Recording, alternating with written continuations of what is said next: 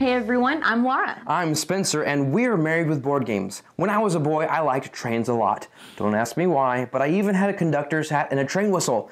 But I've never really found a train board game that really brought me back to the way I felt in my childhood. And then we were introduced to Whistle Stop, a 2 to 5 player pick up and deliver game from Bezier Games, and we were curious how this one stacked up to the other train-themed games like Ticket to Ride. Let's head over to the table and give you a brief overview of the game, and then we'll tell you what we think.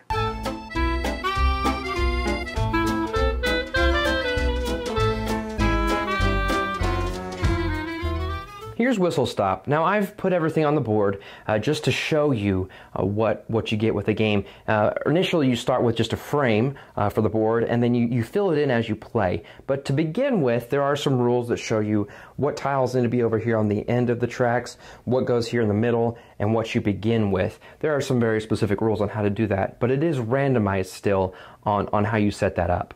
I'll get into the tiles here in just a second, but first what you're going to do is you select a color, and then based on how many people are playing is how many train cars you're going to get. For example, in a 2 or 3 player game, you get to use all 5 trains. And when you begin, you'll get to place your trains out over here on this side, wherever you want to start. Basically, you'll take turns placing those with each player, and you'll just put them there based on where you want to start. Essentially, the goal is to get your train from one end of the board to the other. Through that journey, you'll be acquiring resources. You're going to get stock in certain towns. You'll be gaining points in various different ways. I mentioned resources. That's what these cubes are over here on this side of the board.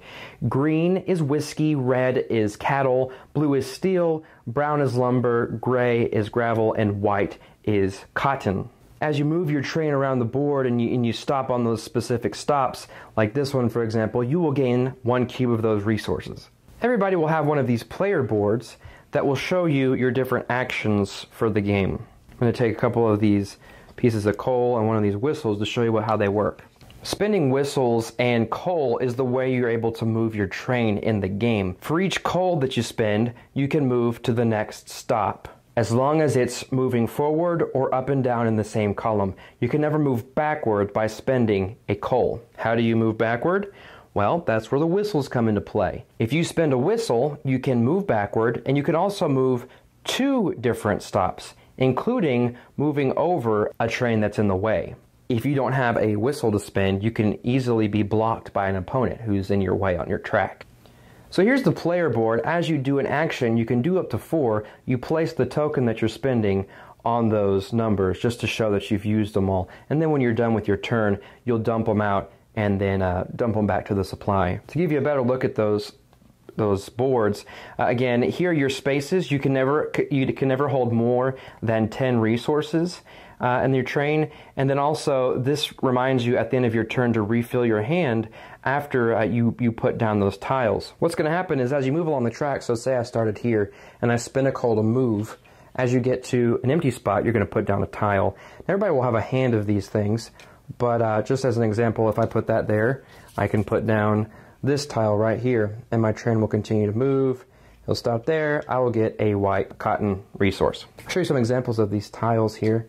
This one is for the St. Louis Express, St. Louis, however you want to do it. If your train moves onto this space and you spend a steel and a whiskey, you're going to get 10 victory points, and you get a stock tile for that train. Those are another way you're going to get points. Is based at the end of the game based on whoever has the most, and each one of these stocks is going to get a certain number of points.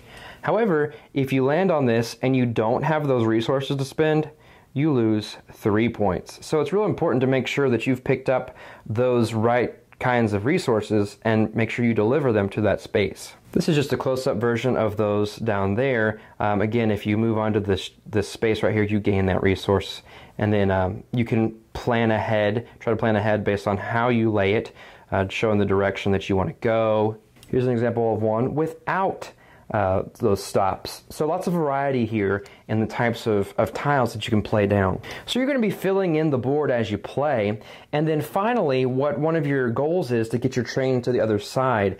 And here there's just some big winners here as far as points go. So if you move your train onto one of those ending tiles and you deliver a cattle a steel, or a whiskey, or not or, all three of those things, you get 25 points, and you can move your tracker up 25 points. I'm not going to do math, I'm just going to move it. But again, if you do not have it and you land on that space, you lose 6 points. And then if you move your train there and you deliver that, you can retire it to the train yard and get a one-time bonus of one of these spaces over here for those resources. In this instance, I'm going to get 2 free coal and 1 wood. Some of the tiles let you gain gold. And so you'll get some of these gold pieces, and they all have a value. At the end of the game, that's how many points you're going to get. These are random, so some have more points on them than others. You'll notice that some of these end tiles have a great deal more points to them than some of the others. For example, this one's 25, but this one's only 10. Well, here's why. Gravel, cotton, and wood are all more common than whiskey, cattle, and steel. And so if you can find those more rare resources, they're worth more points here at the end of the game. Some of the other tiles you might see, here's a trading post. If you land on there, you can trade resources at the trade rate on here. And then there's a whistle factory right here. You can get a whistle whenever you land on it. Coal yard, if you land on the coal yard, you can get some more coal. Finally, the last thing I want to draw your attention to are these upgrade tiles. Again, based on setup, you're going to put a certain number of these out based on the number of players.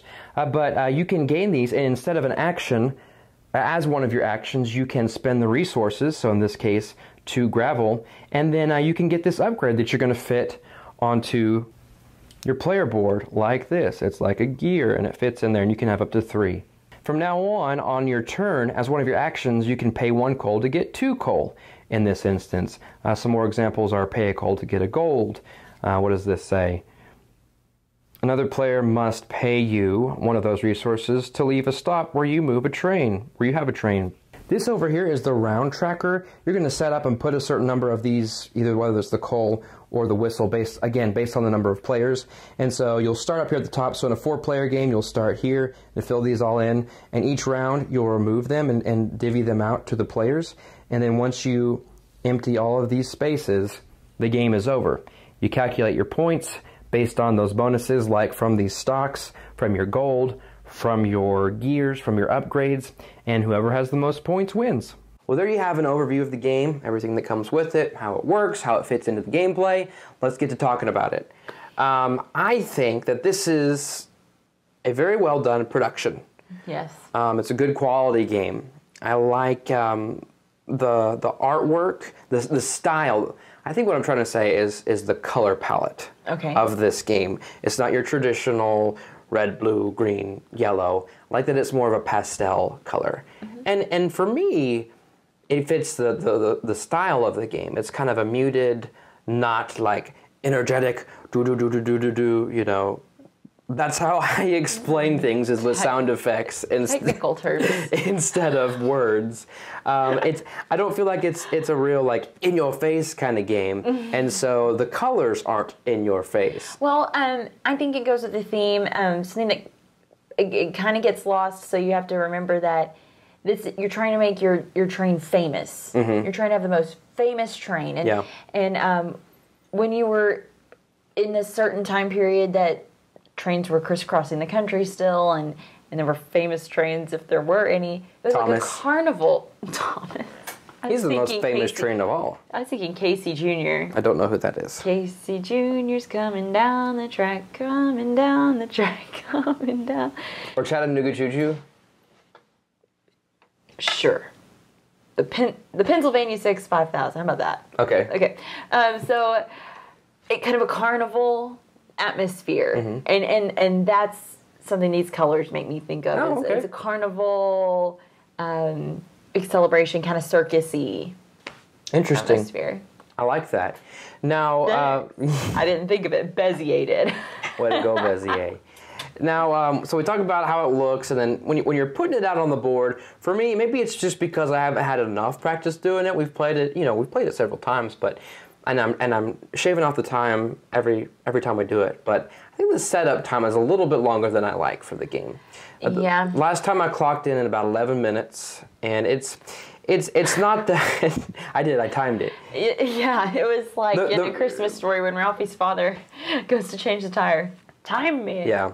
The first time we did it, it was 20 minutes, so I did shave off quite a bit. But if that's not a big thing to you, then no worries. But for me, it was a little bit lengthy, just putting everything out, and there are specific requirements about which tiles can go out, and you've got to figure those all out, and so there are some things you can do to kind of prepare for the next time you play, whenever you put it away. But just keep that in mind, that the setup time is a little bit long. And then, since it's not a board and it's just a bunch of hexes, what do you think about that, like putting the hexes out? I mean, I think it's okay. I feel like because you don't really concentrate on making solid columns. Right.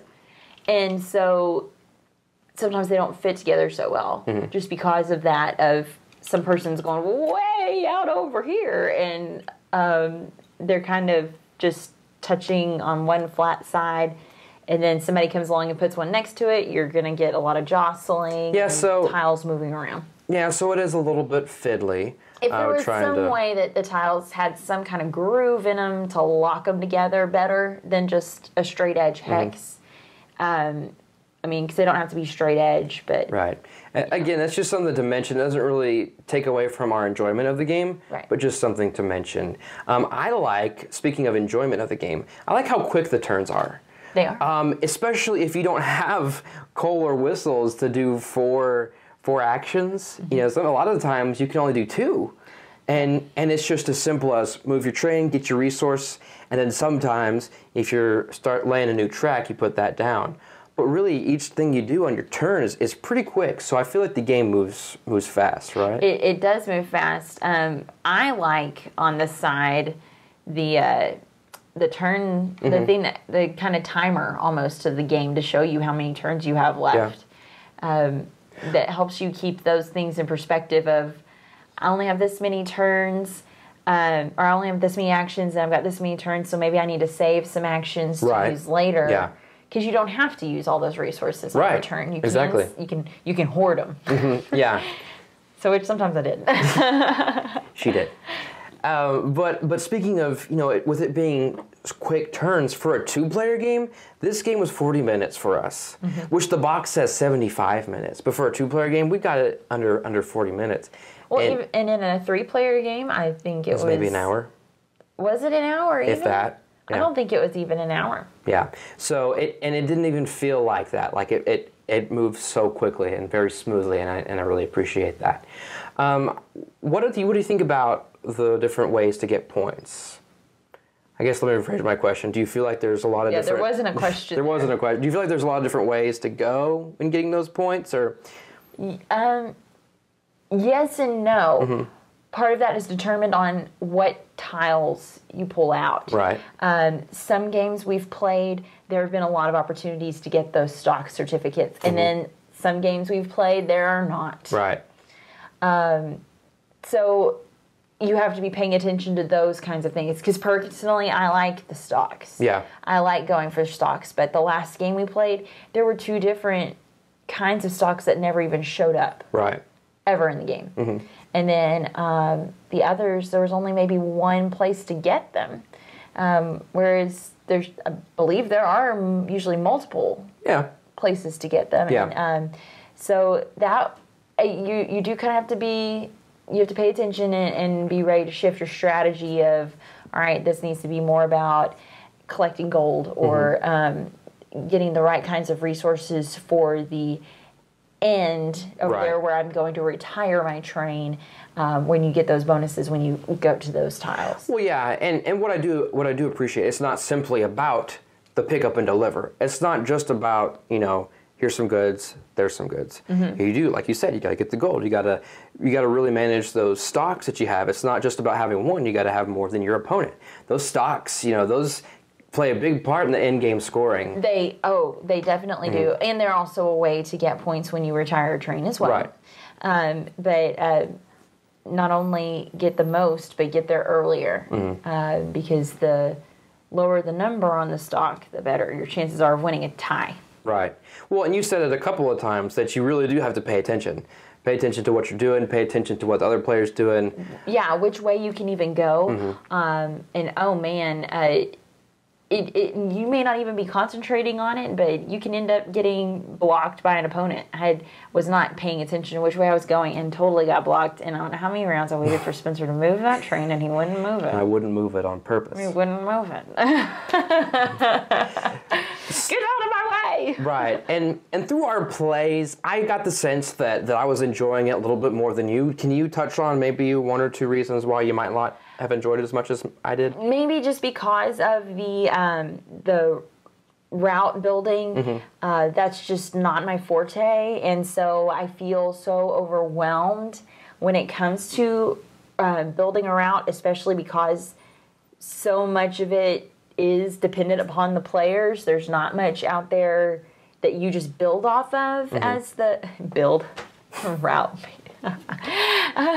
You just, there's already predetermined out there, and you just go onto that. No, we are building the route, and you want to make sure you're doing it the correct way. And again, how few of actions you have. There have actually been times that I've hoarded my resources, my coal and my whistles so much that it got to the end of the game where I finally had my train in a position, okay, I'm going to be able to do all these things. I've got enough coal, I've got all of the resources I need in front of me to finally get all of them and then get to this spot to spend them, but I didn't have enough actions to do them. Yeah. Those kinds of things are just not my forte, so maybe I just need to play it more to practice those kinds of things. That's just not the way my brain works. Yeah. Well, there's nothing wrong with that. Some games are for some people, some aren't. And you can't force it. Battle. Yeah. I like war. So. And I've learned my lesson. I won't force the game on Lara. If she wants to play, she can play it. But because I like battle. She likes to battle, which means she'll battle me, and not in the game kind of way. I'll get a punch in my face. Make me sound like a terrible wife. She's a wonderful wife. I've never been hit before in my life. So, at least by her. No, not by me. Maybe our 4-year-old. Yeah.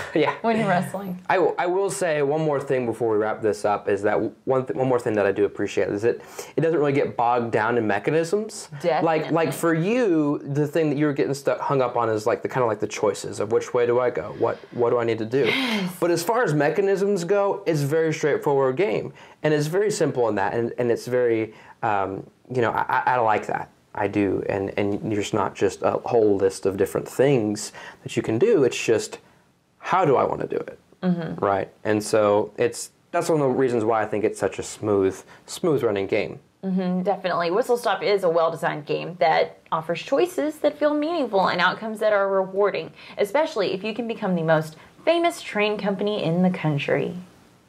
We haven't played a whole lot of train games, but of the ones we have, Whistle Stop ranks at the top. And for me, Whistle Stop is one of the best games of 2017 so far. This is now my go-to pick up and deliver game. And while I don't feel as strongly about Whistle Stop as Spencer does, I do appreciate the design of it and can see why he likes it so much. It just happens to not be my thing. With both of those thoughts in mind, we give Whistle Stop an average score of 8 and a seal of excellence. Thanks so much for watching this review. Check out more of our reviews right here on the Dice Tower's YouTube channel. Thanks so much for watching the Dice Tower videos. Find more great videos and reviews as well as our top-rated audio podcast at Dicetower.com. You can also find other great shows at DicetowerNetwork.com. I'm Eric Summerer, and you've been watching The Dice Tower. The Dice Tower is sponsored by Cool Stuff Inc., where you can find great games for great prices. Cool stuff in stock. Check them out at CoolStuffInc.com.